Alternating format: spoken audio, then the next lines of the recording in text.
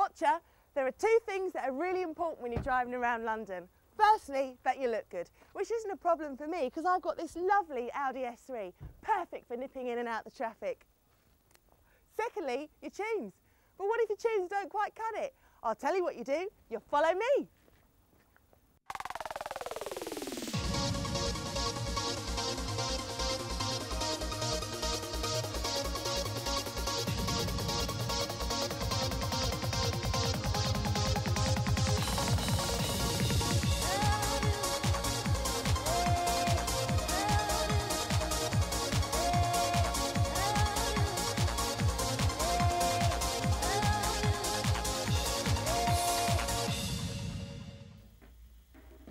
Right, I'm in Prestige Audio in Harrow, one of the leading car audio specialists in the country. And this is my mate Dale, who's going to give us a bit of information about the business.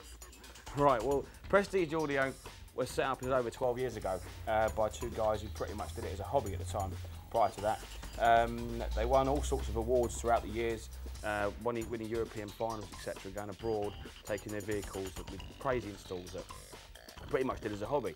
Now, 12 years later, they set up a business which is pretty much a pinnacle in the industry, and someone can come in and buy just a set of speakers to fit, or they can go on to spend loads and loads of money, like we did, for example, building our van. For example, the van's got 20 amplifiers, 22 kilowatts of power, 32 subwoofers, it weighs 2 tonnes, it's an Escort van, by the way, £6.5 grand paint job, painted by the Batman car, the guy that painted the Batman car, yeah. And it's a mad vehicle, but and it does what it's meant to do, which is very loud. It sounds good and cool.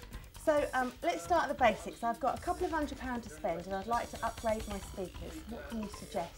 Well, it starts at something like a set of speakers like this. These are for example about 150 quid. A separate mid-bass driver and a tweeter, but as far as the price goes, it goes up accordingly. We've got another set of speakers here, 300 quid, 350, to an award-winning set of speakers at 500 quid. All look pretty similar, yes, but made of different materials. Some are more sensitive than others, and some do sound a lot better than the others, otherwise they'd never sell them. Yeah. Yes, so you might have a point there. So are they quite difficult to fit? No, easy. We'll come through and I'll show you how we get on with it. So we've come to see this car, and you've replaced the sound system that was already in there, but I can't see where you've put it. Right, this is because these speakers were put in the standard allocations, which means the old ones were taken out, the new ones were put in behind the existing panel. So they look... So you've made no extra holes anywhere? No. And everything's kind of hidden away? You can't... Well, we have made holes, but in the front you can't, so we haven't made any extra holes at all. So it looks standard, completely. And how long did it take you to replace these speakers and make it the front speakers you can change in about half an hour. Really? Yeah, it's not a big task at all. It's when you get into the bit more intricate things that it takes longer. Right. And would you have to come to a specialist like yourself to replace the speakers in the front? Ideally, it's because even though it's in a factory allocation, a lot of it is down to the way it's installed. Right. Yeah. You can get a £500 set of speakers, and if they're not installed correctly, they'll sound useless. Not so good. No. And how much money has this person spent on? This person spent £4,500. £4.5 grand. But it sounds good. Oh yeah. So Dale, what other modifications have you done to this car? Well, apart from the front end, which we've already talked about, behind this armrest here, we put in 2 subwoofers behind this panel. Obviously it looks standard, first of all, but reviewing the panel, those 2 subwoofers built in the boot. So does that take away from the space that you've got available in the boot for all your gym kit? No, it's a minimal space lost in the boot. That's the skill of it. If you can get a really good bass system in the boot and lose minimal space, that's what everyone wants to achieve. Okay. And because it's right by the back seat, is it going to make your back go... Yeah, it can do. This guy doesn't particularly want it to do that, but he's got so much power in the car, he can do it easily. Fantastic. It looks amazing. So Dale, it's just occurred to me that if I've just spent £4.5 grand on a new sound system, would it add any value to the car itself? Well, it's quite a personal thing, and what you would normally find is it wouldn't add a great deal of value to the car. Right. But the idea is that if you buy really good kit, you can take it out of the car when you finish with the car, sell the vehicle, and reinstall it in your next car. Oh, okay. So it's an investment. Right, I see. For example, a look at this here. This guy spent quite a bit of money on his kit. Well, he spent £4,500 in all. He got 2 amplifiers there as well, you see. I'm really surprised it's so hidden, actually. Well, this guy wanted it hidden from a security point of view. Someone comes to open your boot, doesn't look as though anything's there. Yeah, brilliant. So it is an investment because you can buy a car, put all this sound system in, and then when you sell it, take it out, put it in another car. Absolutely. And upgrade it as you're going along, presumably. Absolutely right. So we've been in the M5 and I've listened to the sounds and it does sound better, but to be honest, mate, I haven't understood a word you've said. Okay. Well, come with me and I'll tell you a bit more about it. Okay. Right. This is the head unit. This is in your dashboard. Okay. Right. That basically you put your CD in, your radio, etc. Okay. Now from there, that comes down to an equaliser. Okay, which finely tunes the system, but I'll come to that in a minute. Amplifier. Okay. This amplifier runs your front speakers.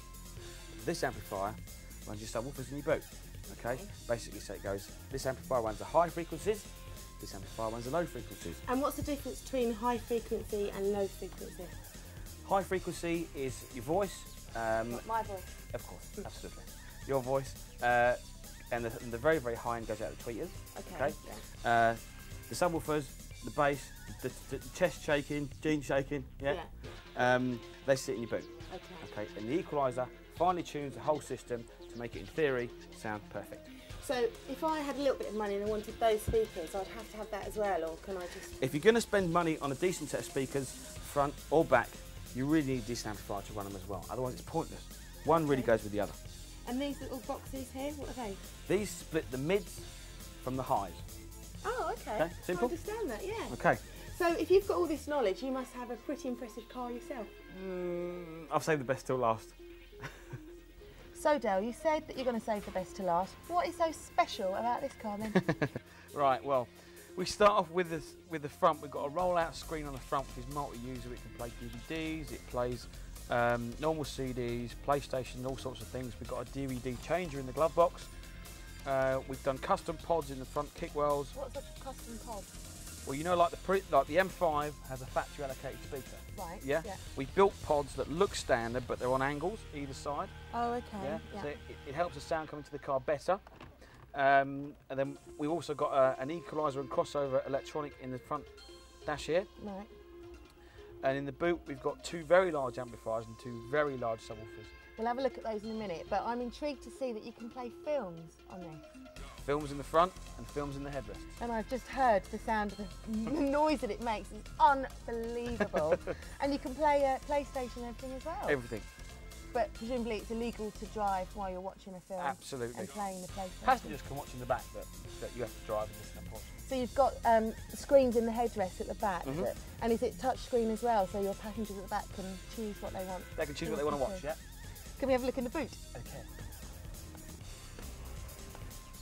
Ah, now I recognise these. These are what you had in the shop. Absolutely. Yeah, no, these are the ones we had in the shop. They're only small, but they give a hell of a lot of output, but quality output. So and these amps. Very I know the technical term, you see, too professional on sound system. A natural.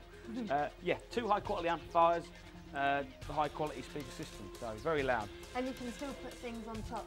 Yeah, yeah, but we're not using this. We have a panel that goes over the top to make it normally used as a boot. So can you give us an idea of what it sounds like in relation to, I don't know, Jumbo Jet? Right, if you're just comparing it with the Jumbo Jet, then it would be, if you was on a runway standing next to a Jumbo Jet just before takeoff, you'd be pretty much up with it there. That's pretty mad. I think my brother would love this car. So is it a bit of a babe magnet then? You better ask my missus that. I'll plead the fifth on that one. So whether you've got £200 or £20,000, you can still make a massive improvement to the sound system you've already got in your car. So if it's important to you to look good and have kicking tunes, get yourself kitted out. Del, next Thursday, all right, from a car? Sweet, mate.